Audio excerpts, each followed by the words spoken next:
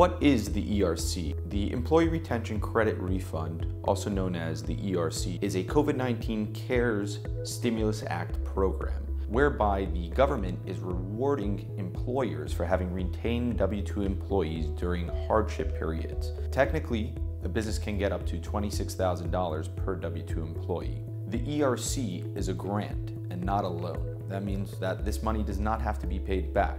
And technically, an employer or business owner can decide to do whatever they want with that money.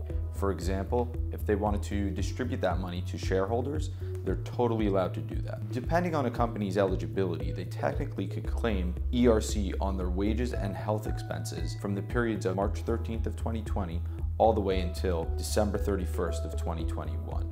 And that can be done retroactively.